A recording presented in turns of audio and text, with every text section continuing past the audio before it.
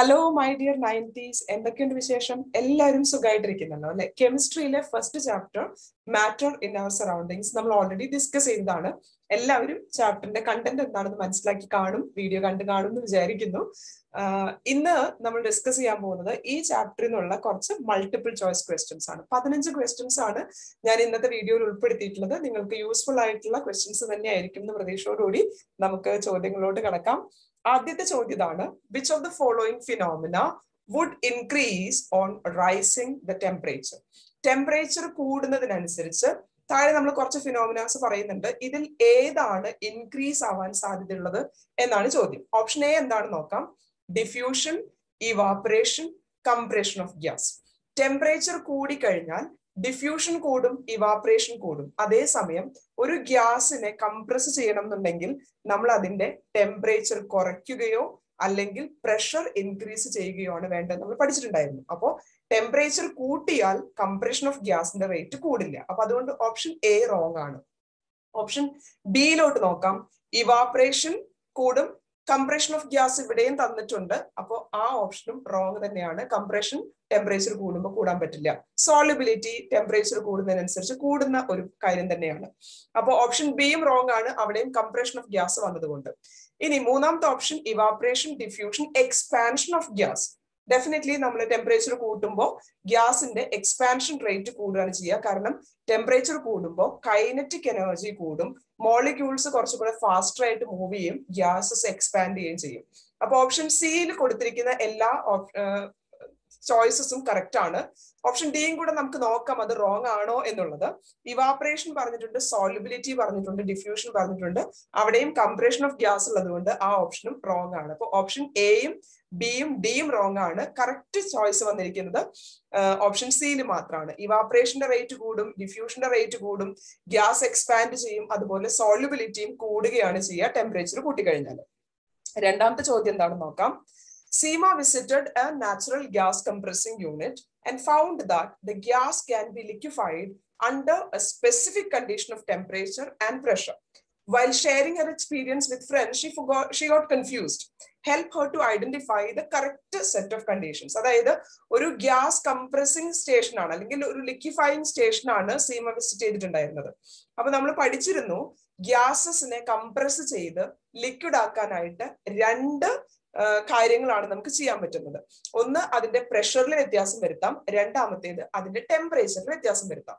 Liquefaction നടത്താൻ അഥവാ compression of gas നടത്താൻ പ്രഷർ കൂട്ടുകയും increase in pressure and decrease in temperature ആണ് കറക്റ്റ് ആയിട്ട് ചെയ്യേണ്ട കാര്യം.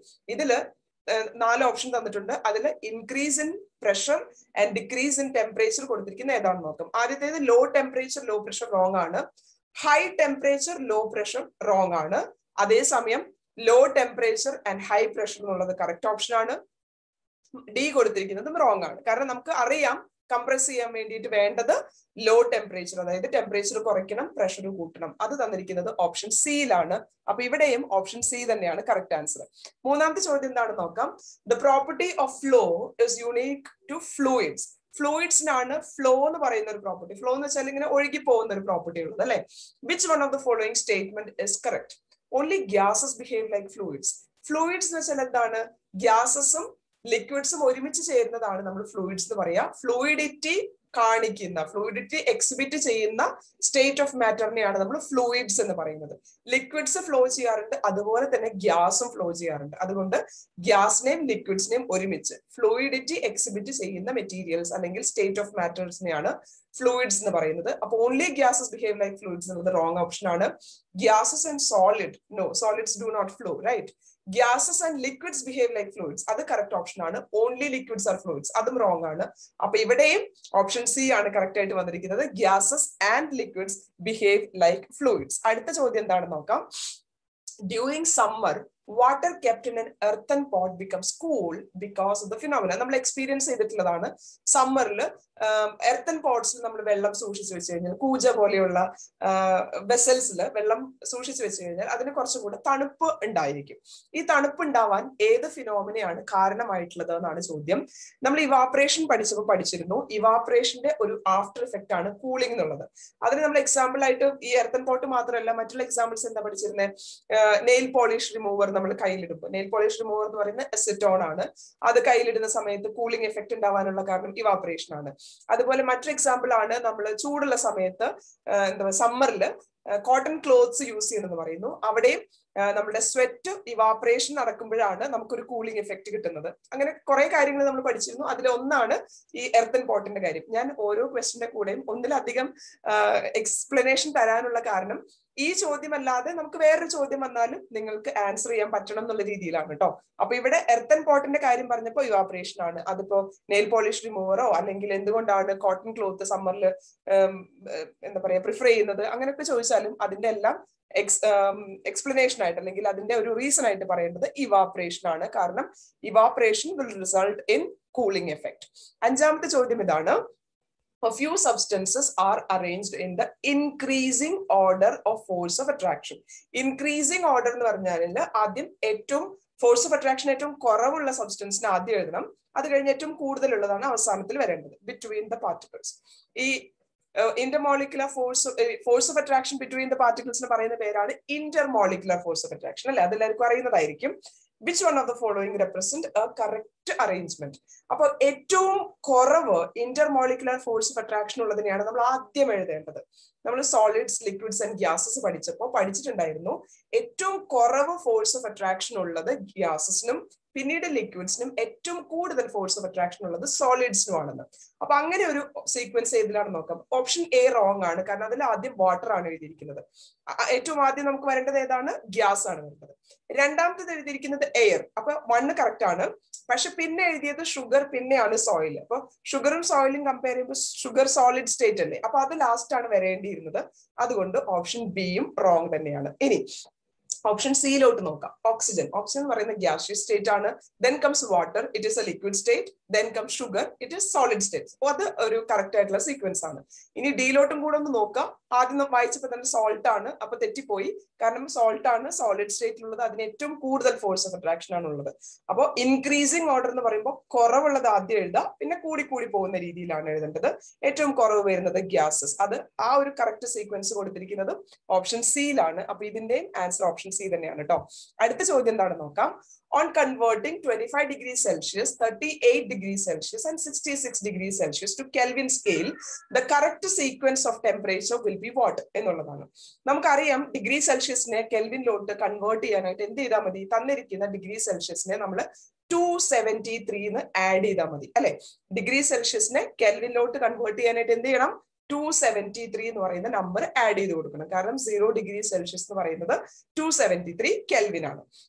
അപ്പൊ ആദ്യത്തേത് 25ന്റെ കൂടെ നമ്മൾ 273 ആഡ് ചെയ്യുമ്പോൾ നമുക്ക് എത്ര കിട്ടുക? 298 കെൽവിൻ. നമുക്ക് ഓപ്ഷൻസിലോട്ട് നോക്കാം. ഫസ്റ്റ് വൺ 298 വരുന്നത് എ ഉണ്ട്, ബി ഉണ്ട്, ഡി ഉണ്ട്. അപ്പൊ ഇവിടെ നമ്മൾ ഓപ്ഷൻ സി ആദ്യമേ റൂൾ ഔട്ട് ചെയ്ത് കളഞ്ഞു. ഇത് എയോ സിയോ ഡിയോ ആയിരിക്കാം. ഇനി രണ്ടാമത്തേത് 38 ഡിഗ്രി എന്നാണ് പറഞ്ഞിരിക്കുന്നത്. 38ന്റെ കൂടെ 273 ആഡ് ചെയ്യുമ്പോൾ നമുക്ക് എത്ര കിട്ടുക? 311. അപ്പൊ 311 കെൽവിൻ വരുന്നത് ഓപ്ഷൻ എയിൽ മാത്രമാണ്. അപ്പൊ നമ്മൾ രണ്ടെണ്ണം കൺവേർട്ട് ചെയ്തപ്പോൾ തന്നെ നമുക്ക് കറക്റ്റ് ഓപ്ഷനിലോട്ട് എത്താൻ പറ്റിയിട്ടുണ്ട്. ഓപ്ഷൻ എ എന്നുള്ളത്. ഇനി നമുക്ക് ഒന്നുകൂടെ നോക്കാം, ഒന്ന് ക്രോസ് ചെക്ക് ചെയ്യാൻ വേണ്ടിയിട്ട്. ഓപ്ഷൻ എയിൽ കൊടുത്തിരിക്കുന്ന അവസാനത്തെ കൺവേർഷനും കറക്റ്റ് ആണോ എന്നുള്ളത്. 66 എന്ന് പറയുമ്പോൾ അതിന്റെ കൂടെ നമ്മൾ 273 ആഡ് ചെയ്യുമ്പോൾ എത്രയാ വരിക? 339 കെൽവിൻ ആണ് വരുന്നത് അല്ലെ? അപ്പൊ ഇവിടെ ഓപ്ഷൻ എ ആണ് കറക്റ്റ് ആയിട്ടുള്ളത്. എപ്പോഴും നമ്മൾ MCQs ചെയ്യുമ്പോൾ എല്ലാ ഓപ്ഷൻസിലൂടെ ഒന്ന് കണ്ണോടിച്ച് ഒന്ന് ക്രോസ് ചെക്ക് ചെയ്തതിന് ശേഷം മാത്രമേ മാർക്ക് ചെയ്യാൻ പാടുള്ളൂ കേട്ടോ. കാരണം നിങ്ങളുടെ ഇപ്പോഴത്തെ ഒരു സിസ്റ്റം അനുസരിച്ച് OMR ഷീറ്റ് ആണ് വരാൻ പോകുന്നത്. അപ്പൊ നമ്മളൊന്ന് വെരിഫൈ ചെയ്തതിന് ശേഷം മാത്രമേ OMR ബബിൾ ചെയ്ത് എഴുതാൻ പാടുള്ളൂ. ഓടിക്കേറി ചാടിക്കേറി കൺക്ലൂഷനിലോട്ട് എത്തരുത്. ഏഴാമത്തെ ചോദ്യം. Choose the correct statement from the following. നമുക്കൊരു 4 സ്റ്റേറ്റ്മെന്റ്സ് ഇവിടെ തന്നിട്ടുണ്ട്. ഇതിൽ ഏതാണ് കറക്റ്റ് സ്റ്റേറ്റ്മെന്റ് എന്നാണ് ചോദ്യം. സ്റ്റേറ്റ്മെന്റ് എ എന്ന് പറയുന്നത് conversion of solid into vapours without passing through the liquid state is called vaporisation. അല്ലല്ലോ, ലിക്വിഡ്സ് വേപ്പർ ആയിട്ട് മാറുന്നതിനെയാണ് നമ്മൾ വേപ്പറൈസേഷൻ എന്ന് പറയാം. സോളിഡിൽ നിന്ന് ലിക്വിഡിലോട്ട് കടക്കാതെ നേരിട്ട് വേപ്പർ ആവുന്നത് എന്ത് ഫിനോമിനയാണ്? സബ്ലിമേഷൻ ആണ്. അപ്പോ ഒന്നാമത്തെ സ്റ്റേറ്റ്മെന്റ് എ എന്ന് പറയുന്ന സ്റ്റേറ്റ്മെന്റ് കറക്റ്റ് അല്ല, റോങ് ആണ്. കാരണം സോളിഡിൽ നിന്ന് നേരെ വേപ്പർ ആവുന്നതിന് പറയുന്ന പേര് സബ്ലിമേഷൻ എന്നാണ്. ലിക്വിഡിൽ നിന്ന് വേപ്പർ ആവുന്നതാണ് വേപ്പറൈസേഷൻ. അടുത്ത ഓപ്ഷൻ വായിക്കാം. Conversion of vapour into solid without passing through the liquid state is called sublimation. ആണോ? കുറച്ച് കുട്ടികൾക്കെങ്കിലും കൺഫ്യൂഷൻ ഉണ്ട്, യെസ് ആണോ നോ ആണെന്ന്. യെസ് ആണ്. ഓക്കെ, നമ്മള് സോളിഡിൽ നിന്ന് ലിക്വിഡ് ആവാതെ നേരിട്ട് വേപ്പർ ആവുന്നതിന് സബ്ലിമേഷൻ എന്ന് പറയും. തിരിച്ചുള്ള പ്രോസസ്സിന്റെ പേരും സബ്ലിമേഷൻ എന്ന് തന്നെയാണ്. അതായത് സോളിഡിൽ നിന്ന് നേരിട്ട് വേപ്പർ ആവുകയും അതുപോലെ വേപ്പറിൽ നിന്ന് നേരിട്ട് സോളിഡ് ആവുകയും ചെയ്യും. അതായത് ലിക്വിഡ് സ്റ്റേറ്റിലൂടെ കടന്നു പോവാതെ നേരെ സോളിഡിഫൈ ചെയ്യുന്നതിനെയും നമ്മൾ സബ്ലിമേഷൻ എന്ന് തന്നെയാണ് പറയുന്നത്. അപ്പൊ ഓപ്ഷൻ ബി കറക്റ്റ് ആണ്. Conversion of vapour in to solid without passing through the liquid state is called sublimation. ഇനി നമുക്ക് സിയും ഡി ഒന്ന് വായിച്ചു നോക്കാം, അതിൽ കറക്റ്റ് സ്റ്റേറ്റ്മെന്റ് ഇല്ലല്ലോ എന്ന് ഉറപ്പിക്കാൻ വേണ്ടിയിട്ട്. Okay, conversion of vapor into solid without passing through the liquid state is called freezing. No, it is called sublimation only. Conversion of solid into liquid is called sublimation. Option D അങ്ങനെയാ കൊടുത്തിരിക്കുന്നത്. I hope you are able to read it. സോളിഡിൽ നിന്ന് liquid ആവുന്നതിനെ നമ്മൾ sublimation അല്ല പറയാറുള്ളത്, melting എന്നാണ് പറയാറുള്ളത് അല്ലെ. അപ്പൊ ഓപ്ഷൻ ഡിയും റോങ് ആണ്. ഇവിടെ കറക്റ്റ് ചോയ്സ് ആയിട്ട് വന്നിരിക്കുന്നത് ഏതാണ്? ഓപ്ഷൻ ബി മാത്രമാണ് കറക്റ്റ് സ്റ്റേറ്റ്മെന്റ് കൊടുത്തിരിക്കുന്നത്. എട്ടാമത്തെ ചോദ്യം, boiling points of diethyl ether, acetone and normal butyl alcohol are ഏതൊക്കെയോ സബ്സ്റ്റൻസ്. നമുക്ക് ആ മെറ്റീരിയൽസ് ഏതാണ് എന്നുള്ളതിനെ കുറിച്ച് അധികം ബോധർ ചെയ്യേണ്ട കാര്യമില്ല. കാരണം ഇവിടെ ഡിഗ്രി സെൽഷ്യസിനെ കെൽവിനിലോട്ട് കൺവേർട്ട് ചെയ്യുക എന്നുള്ളതാണ് നമ്മുടെ ചോദ്യത്തിന്റെ ഒരു മീനിങ് അല്ലെ. 35 ഡിഗ്രി എന്ന് പറഞ്ഞിട്ടുണ്ട്, 56 എന്ന് പറഞ്ഞിട്ടുണ്ട്, 180 എന്ന് പറഞ്ഞിട്ടുണ്ട്. ഇതെല്ലാം ഡിഗ്രി സെൽഷ്യസിലുള്ള വാല്യൂസ് ആണ്. Which one of the following correctly represent their boiling points in Kelvin scale എന്നുള്ളതാണ് നമ്മുടെ ചോദ്യം. അപ്പൊ ആദ്യം നമുക്ക് 35 ഡിഗ്രി സെൽഷ്യസിനെ കെൽവിനിലോട്ട് മാറ്റാം. 35നെ എന്ത് ചെയ്യണം? 273 കൊണ്ട് ആഡ് ചെയ്യാണ് ചെയ്യേണ്ടത്. 35 പ്ലസ് 273 എന്ന് പറയുമ്പോൾ നമുക്ക് എത്രയാണ് വരുന്നത്? 308 കെൽവിൻ. 308 കെൽവിൻ വരുന്ന രണ്ട് ഓപ്ഷൻസ് ഉണ്ട്, ബിയും സിയും. അപ്പൊ എയും ഡിയും നമ്മൾ ഇപ്പോഴേ കട്ട് ചെയ്തിട്ടു, അത് നമ്മളുടെ ആൻസർ അല്ല എന്ന് മനസ്സിലായി. രണ്ടാമത്തേത് 56 ഡിഗ്രി സെൽഷ്യസ് ആണ്. 56നെ 273 കൊണ്ട് ആഡ് ചെയ്യുമ്പോൾ കിട്ടാൻ പോകുന്നത് 329 ആണ്. അപ്പൊ ബിയും സിയും ആണ് നമ്മളുടെ കയ്യിലുള്ള ഓപ്ഷൻ. അതിൽ രണ്ടിലും 329 തന്നെയാണ് ഉള്ളത്. അപ്പൊ അത് ബിയും സിയും ഇപ്പോഴും നമുക്ക് ഓപ്ഷൻ ആയിട്ട് വെക്കാം. ലാസ്റ്റത്തെ നമ്പർ നോക്കാം. 118 പ്ലസ് 273. 273 കൂടെ 118 ആഡ് ചെയ്യുമ്പോൾ നമുക്ക് കിട്ടാൻ പോകുന്ന ആൻസർ എത്രയാണ്? 391 ആണ് അല്ലെ. അപ്പൊ ബിയിലും സിയിലും 391 എന്ന് പറഞ്ഞിരിക്കുന്നത് സിയിലാണ്. അപ്പൊ സി ആണ് ഇവിടുത്തെ കറക്റ്റ് ആൻസർ ആയിട്ട് വരുന്നത്. ഇത് വളരെ സിമ്പിൾ ആയിട്ട് ചെയ്യാൻ പറ്റുന്നതാണ്.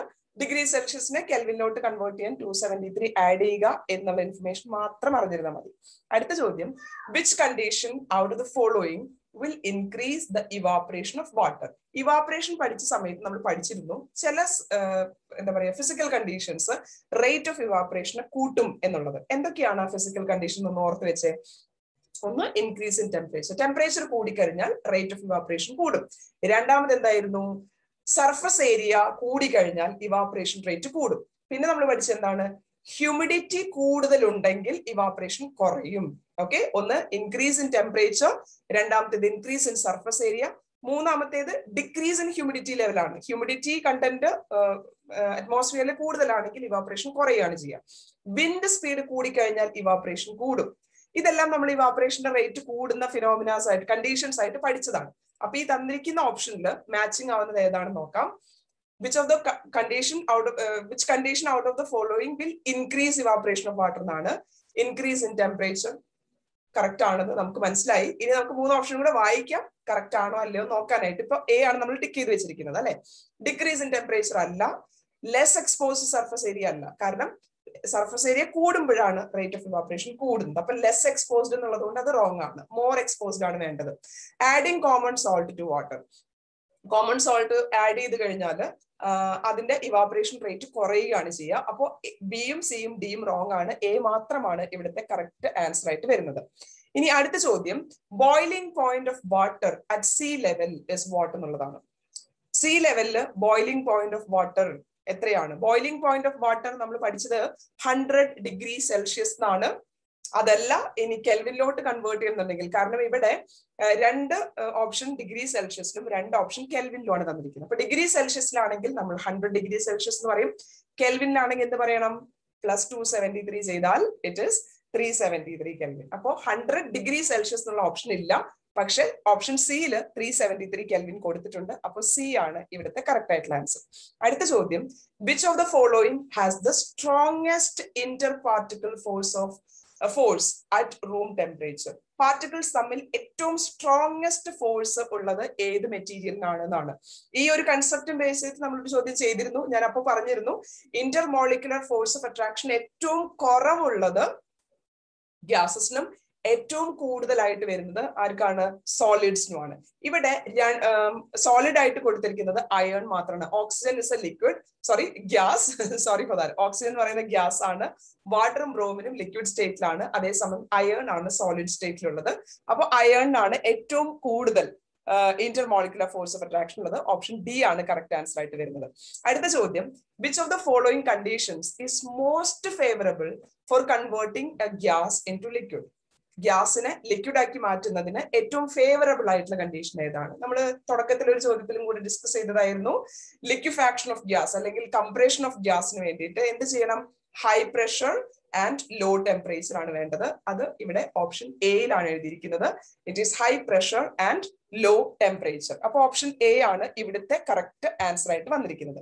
അടുത്ത ചോദ്യം, dry ice is what? Dry ice എന്ന് പറയുന്നത് ഒരു കോമ്പൗണ്ടിന് കൊടുത്തിട്ടുള്ള ഒരു സ്പെഷ്യൽ പേരാണ്. എന്താണ്? സോളിഡ് കാർബൺ ഡൈ ഓക്സൈഡിനെയാണ് നമ്മൾ ഡ്രൈ ഐസ് എന്ന് പറയാറുള്ളത്. അപ്പൊ ഇവിടെ സോളിഡ് കാർബൺ ഡൈ ഓക്സൈഡ് അല്ലെങ്കിൽ CO2 ഇൻ സോളിഡ് സ്റ്റേറ്റ് എന്ന് കൊടുത്തിരിക്കുന്ന ഓപ്ഷൻ ഡി ആണ്. ഡ്രൈ ഐസ് എന്ന് പറയുന്നത് ഓപ്ഷൻ ഡി ആണ് കറക്റ്റ് ആൻസർ ആയിട്ട് വരുന്നത്. അടുത്ത ചോദ്യം എന്താണെന്ന് നോക്കാം. Evaporation of water increases under the following conditions.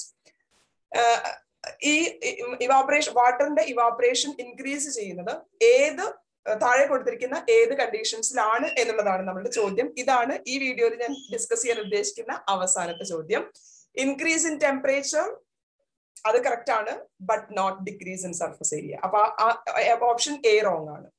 B കൊടുത്തിരിക്കുന്നത് എന്താ? ഇൻക്രീസ് ഇൻ സർഫസ് ഏരിയ അത് കറക്റ്റ് ആണ്, പക്ഷെ ഡിക്രീസ് ഇൻ ടെമ്പറേച്ചർ അല്ല. അപ്പൊ അവിടെയും ബിയും റോങ് ആയി പോയി. സി കൊടുത്തിരിക്കുന്നത് എന്താ? Increase in surface area rice in temperature correct ആണ്. ഡി എന്താണ്? Increase in temperature, increase in surface area, ആ രണ്ട് കാര്യങ്ങളും ശരിയാണ്. പക്ഷെ addition of common salt add ചെയ്ത് കഴിഞ്ഞാൽ അവിടെ റേറ്റ് ഓഫ് ഇവാപറേഷൻ കുറയും. അതുകൊണ്ട് ഓപ്ഷൻ ഡി റോങ് ആണ്. അതിൽ 3 കാര്യങ്ങൾ കൊടുത്തതിൽ 2 കറക്റ്റ് ആയിട്ട് വന്നു. പക്ഷെ addition of common salt add ചെയ്ത് കഴിഞ്ഞാൽ ഇവാപറേഷന്റെ റേറ്റ് കുറയുകയാണ് ചെയ്യുക. അപ്പൊ ഓപ്ഷൻ ഡി അല്ല, ഇതിന്റെ ആൻസർ ആയിട്ട് വന്നിരിക്കുന്നത് ഓപ്ഷൻ സി ആണ്. എല്ലാവർക്കും മനസ്സിലായി കാണുന്നതാണ് വിചാരിക്കുന്നത്. ഇന്ന് നമ്മൾ ഡിസ്കസ് ചെയ്ത 15 ക്വസ്റ്റ്യൻസ് ഉണ്ടായിരുന്നു. 15 ക്വസ്റ്റ്യൻസും എങ്ങനെയാണ് നമ്മൾ ആൻസറിലോട്ട് എത്തിയത് എന്ന് എല്ലാവർക്കും മനസ്സിലായി കാണുന്നു. ഈ വീഡിയോ യൂസ്ഫുൾ ആയിട്ടുണ്ടാവുമെന്ന് വിചാരിക്കുന്നു. നിങ്ങൾക്ക് ഇഷ്ടപ്പെട്ടിട്ടുണ്ടെങ്കിൽ ലൈക്ക് ചെയ്യാൻ മറക്കരുത്. വീഡിയോ സീരീസ് കണ്ടിന്യൂസ് ആയിട്ട് കാണണമെന്നുണ്ടെങ്കിൽ സബ്സ്ക്രൈബ് ചെയ്യുന്നതൊന്ന് പരിഗണിക്കുക.